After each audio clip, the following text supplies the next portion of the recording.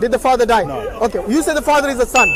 No, I didn't say that. You said that. Well, earlier you said, I asked you what is the name of the Father, you said it's Jesus. And then I asked you very specifically, is the Son the Father? It's on tape, bro. It's on tape. Go and watch it. I'm not kidding. That's the reason I corrected you, that based on the Orthodox Christians, you did. The Father isn't the Son. No. He said it? He said it or not? Three offices of the one God. My friend from Peru will tell you, if he doesn't edit that video, that he did say that. But anyway, look, once again, maybe you made a mistake in the heat of the moment. Maybe I'll give you the benefit of the doubt. That's fine. Okay, so once again, what is the name of the Father in the New Testament? In the New Testament? Yes. The Lord Jesus Christ. There you go. You see what I mean? You see what I mean? You keep saying the Father is not the Son, and then you give him the name of the Son.